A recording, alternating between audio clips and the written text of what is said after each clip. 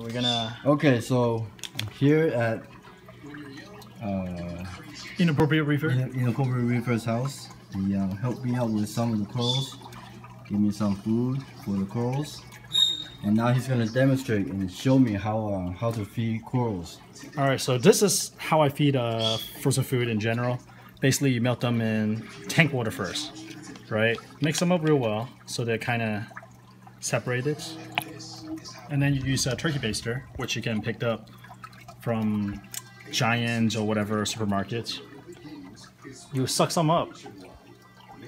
And usually, I know a lot of people like to feed the fish first. I like to just feed my anemone first because whatever anemone does not catch, it will just float around the tank to feed the fish.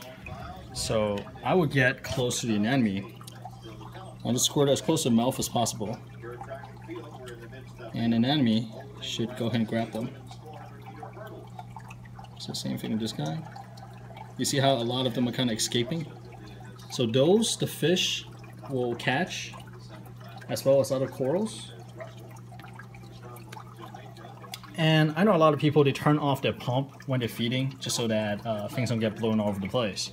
But I tend to just keep the pump running, just so that it gets to, it gets to more things, more corals that I'm not target feeding. So it's kind of broadcast feeding. Oh, okay. The cleanest way is to just turn off your pump and then feed individually. But I'm lazy too, so. But it's been working out for you. It's been working out. It's been working out. But I am having like excess nutrient issue, meaning I've maybe I'm feeding too much. My tank water is pretty dirty. So, all right. So that's an anemone. I'll feed my elegance coral as well. Oh, so that's not an anemone. That's not an anemone. That's that looks like an anemone. Yeah, that's a LPS. And I did not actually break off a large piece. Otherwise, usually I would also, like for example, this torch, right? I would also feed it really meaty food. Right now, these food are really small, so you can't really catch it. These are more good for like zoas and stuff, but of course the flow right now is high, so They probably won't catch. yeah. So usually I break off larger chunks, right? Media chunks, and I'll just kind of target feed the bigger corals, the more aggressive corals like frog spawn, and then these elegance, torch, and then these smaller guys like the zoas. If I really want to feed them, I'll turn off the pump first, and then either use frozen food or use coral food like reef chili and stuff. Reef chili, okay. Yeah. So that is now, pretty much. These are hermit crabs, right? That's a hermit crab, yes. Do they change their home? They do actually. So in my previous video, a long time ago, there's actually two hermit crab kind of like getting together. The bigger one's trying to pull the smaller one out from its shell because it's trying to move into its shell. Wow. So they're pretty aggressive. They're kind of crazy. Wow. How about those one in the middle? So those are the Florida seraph snails.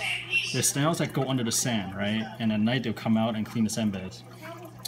So usually, if you do not have good homes for your hermit crabs, and they're still kind of small, they may go after the snail for their shell.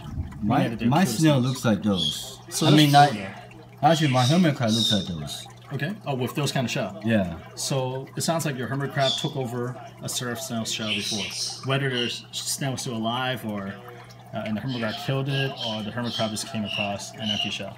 Let's see. So that's Florida seraph. Okay. Yeah. So that's kind of how you feed your coral. Ideally, again, turn off your pump and then target feed them individually if you have time. It'll be cleaner. But for me, I tend to just kind of like target the bigger stuff, squirt in there, whatever they can catch, it catch. Everything else just kind of float around the tank to feed the fish or the other corals. Okay. Yeah. All right. Well, thanks a lot. Cool. All right. Bye.